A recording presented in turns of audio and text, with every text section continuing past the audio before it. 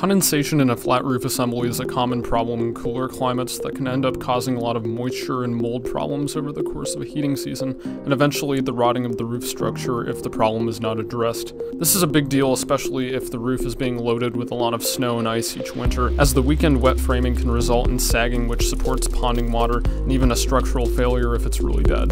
There are 3 ways to prevent condensation from occurring on the underside of the decking. We can warm the condensing surface using rigid insulation, we can prevent the moisture from reaching the condensing surface, or we can keep interior relative humidity levels low enough to prevent it from reaching dew point with dehumidification. That last one isn't a great solution since it can be very uncomfortable to operate at extremely low relative humidity levels, so our options really are either to warm the condensing surface or to prevent interior vapor from reaching the condensing surface. So let's say we go with the first option, warming the sheathing with outboard insulation. How much outboard insulation do you need to prevent condensation? Well, it depends on your climate zone and the interior relative humidity you're operating under. Warmer climates are obviously going to have a much lower condensation risk than temperate and cold climates. As a general rule, if you're in the southern United States, or climate zones 1, 2, and 3, you only need about 10% of the R value of the assembly to be rigid insulation to prevent condensation. So if you're building an R38 roof, you would need about R4 outboard. If you're building in climate zone 4, you need about 20 to 30% of the R value of the assembly to be outboard rigid insulation. And as the climate gets colder, we increase that number by 10% each time.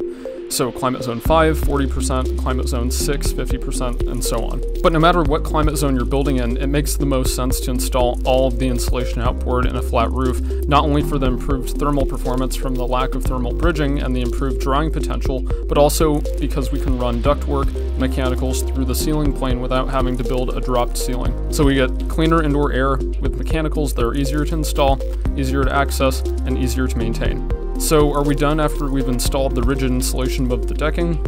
No, not even close. When the warm, moisture-laden interior air rises, it passes through the joints in the sheathing and through any gaps and joints at the rigid insulation layers, and then condenses on the underside of the impermeable flat roof membrane or coverboard, resulting in a convective loop that will actually bring in unwanted moisture into the top of the assembly.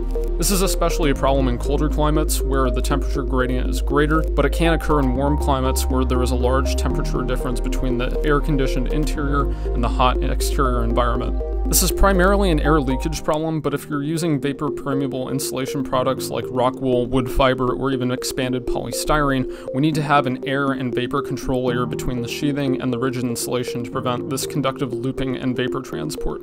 This is where a smart vapor retarder with taped joints can make a lot of sense, as it will prevent air leakage and vapor diffusion from the inside outwards, but allow moisture to dry to the interior if the assembly ever got wet, or to dry out any excess moisture from construction. If you're looking for more information on designing and building high-performance flat roof assemblies the right way, get my ebook on flat roof design in cold climates and the CAD details, available only at asiridesigns.com/shop.